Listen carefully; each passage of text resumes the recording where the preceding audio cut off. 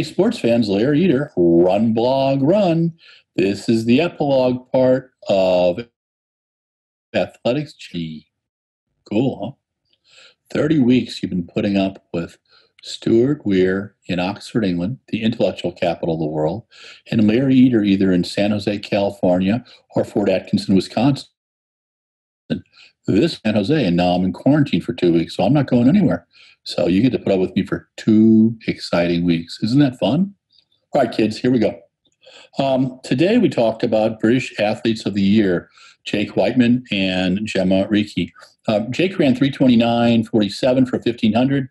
He is now number 2 on the British all-time list. He's ahead of Mr. Cram, Mr. Coe, and Mr. Ovett. And I just loved the wicked laugh that Tim Hutchings and Mr. Cram had when Jake ran that in Monaco.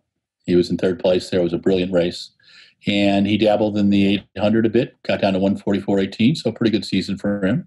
Gemma Reekie, this was her big year, a British record in the 800 meters, big wins over indoors and outdoors over 800, and some really, a couple good 1,500s as well. She came within, I think, a half second of 4 minutes, and I think those are good picks. The athletes of the year, world athletes of the year, were Mondo Duplantis, or are Mondo Duplantis, and Yulimar Rojas. Mondo, 16 competitions, won 16 pole vaults. He has the 616 outdoor, and he has the 618 indoor. They should be 2 world records. Right now they're just calling it the indoor or outdoor world best. Give him 2 world records. The guy deserves it. He's a star in both parts of our sport, and he deserves to be recognized.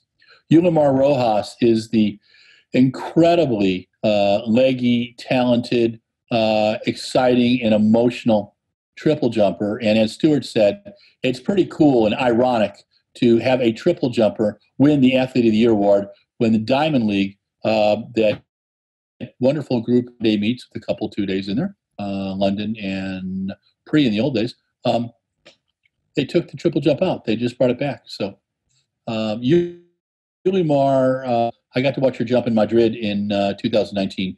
She's fantastic. The crowd gets involved with it. She's very into it. She's very, very talented. Was over 15 meters twice this year, with the best being a world indoor best of 15:43.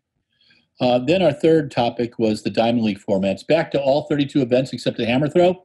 The hammer throw will probably be in the Continental Tour stuff. Pavel Fajic was unhappy about that, but there's a lot of very happy 10,000 meter runners, steeplechasers, 200 meter runners, and triple jumpers. So our hats off to the Diamond League for that. Finally, shoes. As Stuart wrote, will all records be broken? Unfortunately, I think so. I think records are made to be broken, but they're not to be made to be broken every other week. And everybody thought probably Helen O'Beary would go it. Let's send a day. Giddy did it. And we'll have to see how some of these other athletes answer to that. But the shoes are actually providing shoes from various brands, but a lot of the ire is focused on Nike. And should you make shoes that are faster? Of course you should. But there needs to be some rules put in place.